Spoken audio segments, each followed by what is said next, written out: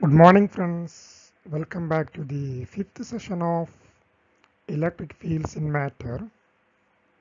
So today we will discuss the important relationships between the susceptibility, permittivity, and dielectric constants. So first, susceptibilityയും പെർമിറ്റിവിറ്റിയും connect ചെയ്യുന്നത് എങ്ങനെയാണെന്ന് നോക്കാം. നോക്കൂ, if the applied electric field is not too strong, means വളരെ larger ആയിട്ടുള്ള nearly 10⁶ volt per metre ആണ് ഏകദേശം നമ്മളൊരു boundary പറയാറുള്ളത്. സോ അത്രയും വലിയ ഒരു ഇലക്ട്രിക് ഫീൽഡ് അല്ല നമ്മൾ അപ്ലൈ ചെയ്തതെങ്കിൽ നമുക്ക് പോളറൈസേഷനെ means capital means polarisation per unit വോളിയാണ് അല്ലേ. സോ ഇതിനെ പോളറൈസേഷനെ നമുക്ക് ഇങ്ങനെ റെപ്രസെൻ്റ് ചെയ്യാം: epsilon 0 chi e into E, where this epsilon 0 and chi e are the constants, where this chi e depends on the material and is called the susceptibility or electric susceptibility. നമുക്കൊരു കാര്യം മനസ്സിലാക്കാം. So this polarization P is proportional to the electric field. കാരണം ഇത് രണ്ടും constants ആണല്ലോ. Okay, so പിന്നെ എന്തുകൊണ്ടാണ് നമ്മളിവിടെ ഒരു എപ്സിലോൺ 0 കൊടുക്കാൻ കാരണം? ഒരു സിംഗിൾ കോൺസ്റ്റൻസ് ഉപയോഗിച്ചാൽ മതിയായിരുന്നല്ലോ. നോക്കൂ, കാരണം നമുക്കറിയാം ഇവിടെ ദി ഡയമെൻഷനാലിറ്റി നോക്കുമ്പോൾ electric field displacement vector ഡിയുടെയും epsilon 0 into ഇയുടെയും polarisation പിയുടെയും ഡയമെൻഷൻ സെയിം ആവണം, ഒരേ ഡയമെൻഷൻ ആവണം അല്ലേ. മീൻസ് പിയുടെ ഡയമെൻഷനും എപ്സിലോൺ 0 ഇൻറ്റു ഇയുടെ ഡയമെൻഷനും ഒന്നാണ് അർത്ഥം. മീൻസ് ഇവിടെയും അങ്ങനെ തന്നെയാണ് അല്ലേ. പിയുടെ ഡയമെൻഷനും ഇലക്ട്രിക് ഫീൽഡ് എപ്സിലോൺ 0 ഇൻറ്റു ഇയുടെ ഡയമെൻഷനും സെയിം ആണ്. മീൻസ് കൈ ഇ ഒരു ഡയമെൻഷൻ ലെസ് ക്വാണ്ടിറ്റി ആണ് അർത്ഥം, അല്ലെങ്കിൽ സസെപ്റ്റിബിലിറ്റി ഒരു ഡയമെൻഷൻ ലെസ് ക്വാണ്ടിറ്റി ആണ് എന്നർത്ഥം അല്ലേ. സോ ഒരു സസെപ്റ്റിബിലിറ്റി ഡയമെൻഷൻ ലെസ് ക്വാണ്ടിറ്റി ആയതുകൊണ്ടാണ് ഇതിൻ്റെ ഡയമെൻഷൻ കൃത്യമാക്കുന്നതിന് വേണ്ടിയാണ് നമ്മൾ എപ്സിലോൺ 0 കൊണ്ട് ഇതിനെ മൾട്ടിപ്പിൾ ചെയ്യുന്നത്. ഓക്കെ, സോ ഈ ഇക്വേഷൻ ഫോളോ ചെയ്യുന്ന മീഡിയത്തിന് നമ്മൾ വിളിക്കുന്ന പേരാണ് ലീനിയർ മീഡിയം. അപ്പോൾ നോൺ ലീനിയർ മീഡിയം ഉണ്ട് എന്നർത്ഥം അല്ലേ. So four non linear medium നമ്മുടെ ഈ കേസ് ഇക്വേഷനിൽ നമുക്ക് ഇൻറ്റു ഇ എന്ന് എഴുതുന്നതിന് പകരം some constant into E plus some constant E square plus E Q plus അങ്ങനെ ഇയുടെ മറ്റു പവറുകൾ ഹയർ ഓർഡർ പവേഴ്സും കൂടെ അവിടെ വരും. ഓക്കെ, സോ ഇവിടെ ഒരു ലീനിയർ ടേം മാത്രമേ വരുന്നുള്ളൂ, അതുകൊണ്ട് നമ്മൾ ലീനിയർ മീഡിയം എന്ന് വിളിക്കുന്നത്. Okay, so four linear medium the displacement d നമുക്ക് എങ്ങനെ എഴുതാൻ നോക്കൂ, epsilon 0 into E plus P ആണല്ലേ, where p is epsilon 0 chi e into E. So നോക്കൂ, എപ്സിലോൺ 0 കോമൺ ആയിട്ട് പുറത്തെടുക്കാം, ഇലക്ട്രിക് ഫീൽഡ് ഇയും കോമൺ ആയിട്ട് പുറത്തെഴുതാം. Means epsilon 0 into 1 plus chi e into E എന്ന് എഴുതാം അല്ലേ. മീൻസ് നമുക്കറിയാം, നേരത്തെ നമ്മൾ പഠിച്ചിട്ടുണ്ട് d is equal to epsilon into E ആണെന്ന് മനസ്സിലാക്കിയിട്ടുണ്ട് അല്ലേ. Means what is epsilon? Epsilon, the permittivity can be written as epsilon 0 into 1 plus chi e. വളരെ പ്രധാനപ്പെട്ട റിലേഷൻ ആണ്. Epsilon is equal to epsilon 0 into 1 plus chi e. Okay, so നമ്മൾക്ക് അറിയാം epsilon എന്ന് പറയുമ്പോൾ പെർമിറ്റിവിറ്റി ആണ്, എപ്സിലോൺ 0 എന്ന് പറയുമ്പോൾ പെർമിറ്റിവിറ്റി ഓഫ് ദി വാക്വം ആണ് അല്ലേ. സോ ഇവർ തമ്മിലുള്ള റേഷ്യോ ആണ് നോർമലി നമ്മൾ എന്തായിട്ട് എടുക്കാറുള്ളത്, റിലേറ്റീവ് പെർമിറ്റിവിറ്റി ആയിട്ട് എടുക്കാറുള്ളത്. So relative permittivity epsilon R is equal to epsilon divided by epsilon 0 അല്ലോ. So which is equal to from this equation which is equal to 1 plus chi e. So epsilon ആറും 1 plus chi യും connect ചെയ്യുന്നത് ഇങ്ങനെയാണ് അല്ലേ, കൈയും connect ചെയ്യുന്നത്, അല്ലെങ്കിൽ epsilon ആറും നമ്മുടെ സസെപ്റ്റിബിലിറ്റിയും കണക്ട് ചെയ്യുന്നത് ഇങ്ങനെയാണ്. Where this chi e is called relative, this epsilon r is called the relative permittivity or dielectric constant. Relative permittivity തന്നെയാണ് നമ്മൾ എന്ത് വിളിക്കുന്നത്, ഡയലക്ട്രിക് കോൺസ്റ്റന്റ് എന്ന് വിളിക്കുന്നത്, അല്ലാതെ എപ്സിലോണിനെ അല്ല. Epsilon is just the permittivity of the medium, but the relative permittivity is called the dielectric constant. Okay. So ചില മെറ്റീരിയൽസിൻ്റെ പ്രധാനപ്പെട്ട മെറ്റീരിയൽസിൻ്റെ റിലേറ്റീവ് പെർമിറ്റിവിറ്റി അല്ലെങ്കിൽ ഡയലക്ട്രിക് കോൺസ്റ്റന്റ് ആണ് ഇവിടെ തന്നിട്ടുള്ളത് അല്ലേ. സോ നമുക്കറിയാം it is equal to 1 plus കൈ ഇ ആണ്. അപ്പോൾ നമുക്ക് ഇതിൻ്റെ സസെപ്റ്റിബിലിറ്റി കിട്ടണമെങ്കിൽ എന്ത് ചെയ്താൽ മതി? സസെപ്റ്റിബിലിറ്റി കൈ is equal to epsilon R -1 ചെയ്താൽ മതി അല്ലേ. റിലേറ്റീവ് ഡയലക്ട്രിക് കോൺസ്റ്റന്റിൽ നിന്നും -1 ചെയ്യുമ്പോൾ നമുക്ക് സസെപ്റ്റിബിലിറ്റിയും കിട്ടും. നമുക്ക് വാക്വത്തിൽ നമുക്കറിയാം epsilon R is 1, so the കൈ E will be 0. So for this medium, ഇതൊക്കെ ഗ്യാഷ്യസ് മീഡിയം അല്ലേ. ഗ്യാഷ്യസ് മീഡിയത്തിൽ നോക്കൂ വളരെ സ്മോളർ ആയിട്ടുള്ള ഒരു കൈ ഈ വാല്യൂസ് ആണുള്ളത്. ഈ കേസ് നോക്കൂ 0.00065 ആണ്. ഇവിടെ വളരെ സ്മോളർ ആയിട്ടുള്ള ഒരു കൈ ഈ വാല്യൂ ആണുള്ളത്. കാരണം കൈ എങ്ങനെയാണ് പ്രൊഡ്യൂസ് ചെയ്യുന്നത്? കൈ ഈ depends on the material. Constant ആണെങ്കിലും മെറ്റീരിയലിനെ ഡിപ്പെൻഡ് ചെയ്യുന്നുണ്ട് അല്ലേ. സോ ഒരു ഗ്യാഷ്യസ് മെറ്റീരിയൽ ആകുമ്പോൾ അതിൻ്റെ ഇടയിൽ വളരെ കുറഞ്ഞ പിന്നെ മെറ്റീരിയൽസ് മാത്രമേ പോളറൈസ് ചെയ്യുന്നതിനുള്ളൂ അല്ല. ഗ്യാഷ്യസ് ആയതുകൊണ്ട് തന്നെ അവരുടെ ഡെൻസിറ്റി വളരെ കുറവാണ്. അതുകൊണ്ട് തന്നെ കൈ ഇയുടെ വാല്യൂവും വളരെ കുറവാണ്. ബട്ട് നോക്കൂ liquid and solid മെറ്റീരിയൽസിന് dielectric കോൺസ്റ്റന്റിന്റെ values നോക്കൂ ഹെവിയർ വാല്യൂസ് ആണ്. അതുമായിട്ട് കമ്പയർ ചെയ്യുമ്പോൾ വലിയ വാല്യൂസ് ആണ് വരുന്നത് അല്ലേ. സോ നമുക്ക് നോക്കാം. ഫോർ എക്സാമ്പിൾ വാട്ടറിന്റെ കേസ് നോക്കൂ 80.1 ഒരു ലാർജർ ആയിട്ടുള്ളൊരു വാല്യൂ ആണ് വരുന്നത്. കാരണം വാട്ടർ ഒരു പോളാർ മോളിക്യൂൾ ആണ്. അതുകൊണ്ടാണ് ഇത്രയും ലാർജർ ആയിട്ടുള്ള വാല്യൂ വരുന്നത്. മാത്രമല്ല അപ്പോൾ ഈ കേസിൽ ഇതിൻ്റെ സസെപ്റ്റിബിലിറ്റി എന്തായിരിക്കും വരിക നോക്കൂ. വാട്ടറിൻ്റെ കേസിൽ ഇറ്റ് വിൽ ബി 79.1 ആയിരിക്കും വരിക അല്ലേ. കാരണം എപ്സിലോൺ ആർ -1 ചെയ്താൽ മതിയല്ലോ. സോ 79.1 ആയിരിക്കും വരുന്നത്. ഇനി ഒരു ഡയലക്ട്രിക് മീഡിയത്തിൽ ഇലക്ട്രിക് ഫീൽഡിൻ്റെ മാഗ്നിറ്റ്യൂഡിന് എന്ത് സംഭവിക്കുന്നു എന്ന് നോക്കാം.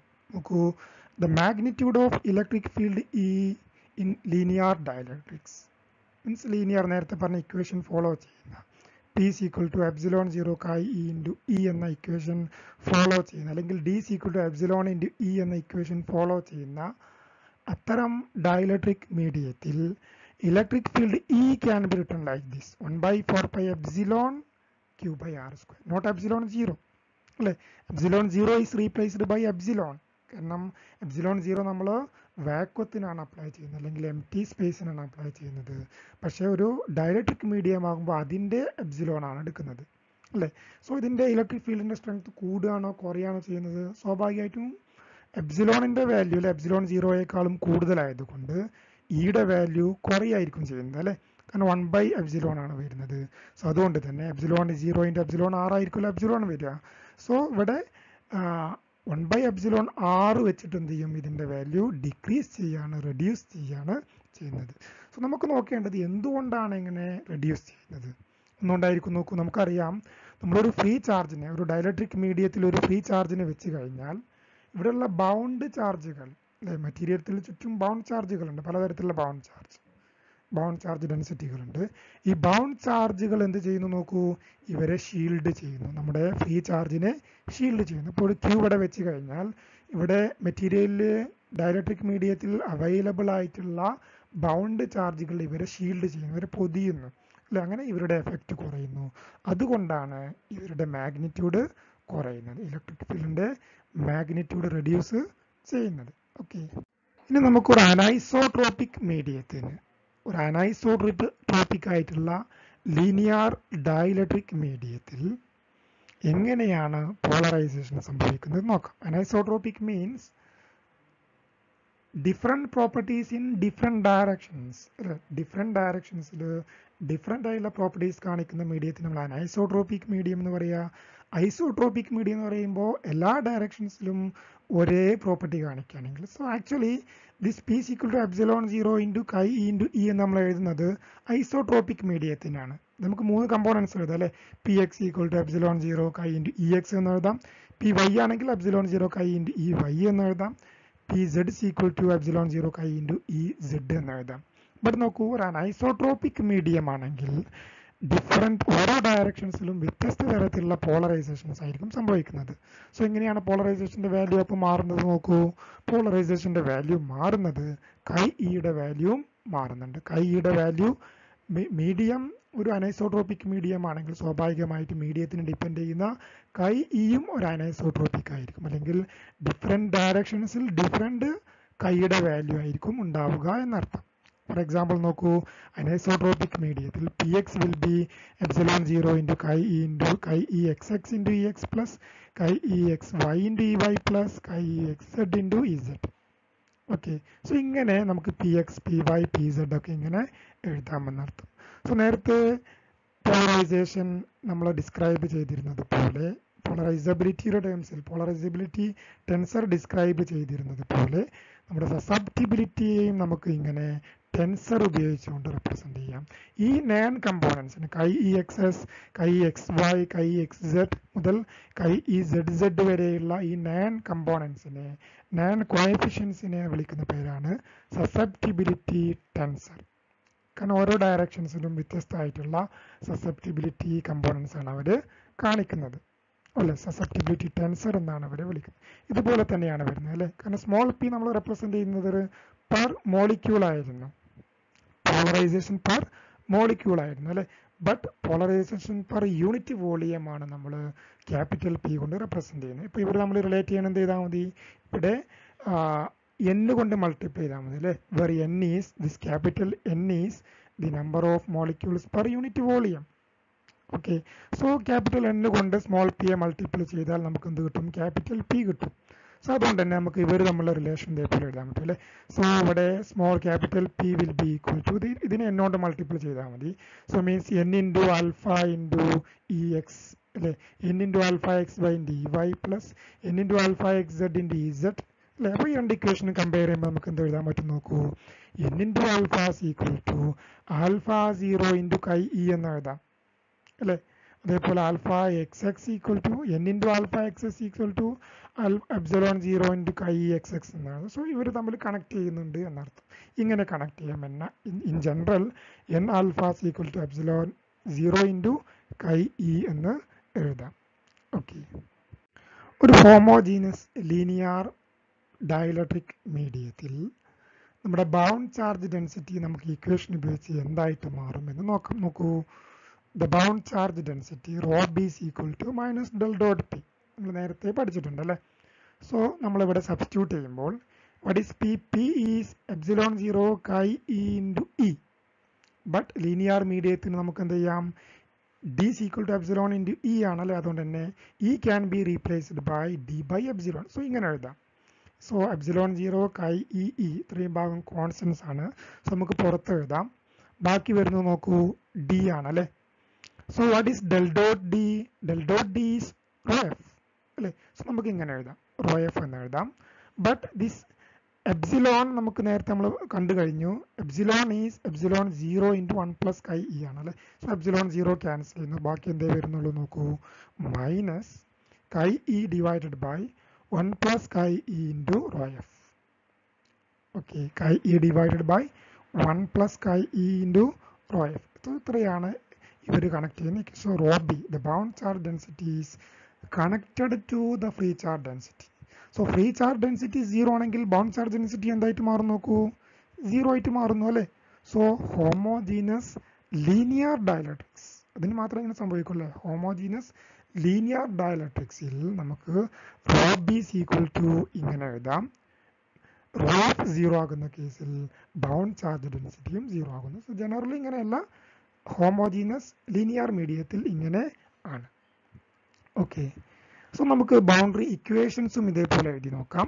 ബൗണ്ടറി ഇക്വേഷൻ നമ്മൾ നേരത്തെ പഠിച്ചിട്ടുണ്ട്. ഡയലക്ട്രിക് മെറ്റീരിയലിൽ d1 perpendicular minus d2 perpendicular is equal to sigma f, or d1 above minus d1 perpendicular above minus d2 perpendicular below is equal to sigma f അല്ലേ. സോ അതിനെ ലീനിയർ മീഡിയം ആകുമ്പോൾ നമുക്ക് എങ്ങനെ replace ചെയ്യാം, d is equal to epsilon into e എന്ന് എഴുതാം.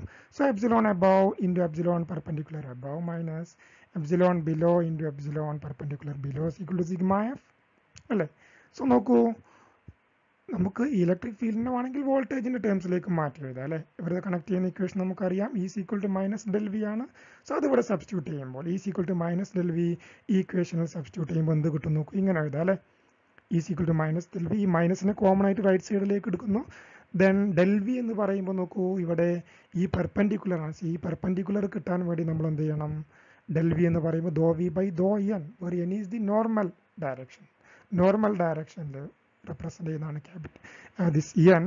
So dou v by dou n above, then dou v below by dou n, which is equal to minus sigma f. Minus del വിയുടെ minus ആണ് നമ്മൾ റൈറ്റിൽ എഴുതിയത്. പക്ഷേ പൊട്ടൻഷ്യലിൻ്റെ case നമുക്കറിയാം, the potential, this is dou v by dou n, but the potential is continuous at any medium, at any boundary. Means v above is equal to v below. നേരത്തെ നമ്മൾ prove ചെയ്തിട്ടുണ്ട് അല്ലേ, v above is equal to v below, or v above minus v below is equal to 0. Okay, നമുക്ക് ഒരുപാട് problems ചെയ്യാനുണ്ട് ഈ ഭാഗത്തു നിന്നൊക്കെ. പ്രോബ്ലംസ് നമുക്ക് അവസാനം ഒരുമിച്ച് ചെയ്യാം. ഓക്കെ.